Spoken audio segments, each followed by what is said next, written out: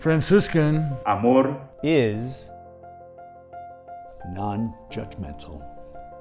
We deal with people person to person. We meet people where they are.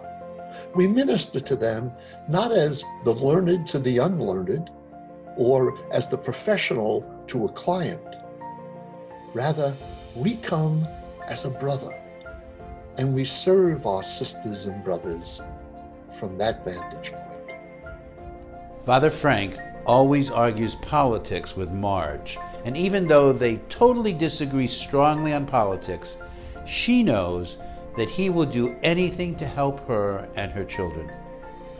Judging a person does not define who they are, it defines who you are. That is why a Franciscan heart is never judgmental.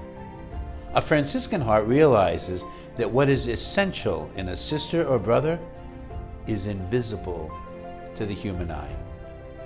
We never judge anyone who comes to us for help, regardless of race, creed, sexual orientation, or ethnicity. Please, help us continue this work for all people by contributing generously to the Franciscan Challenge. Even with this pandemic, Franciscan amor is still at work.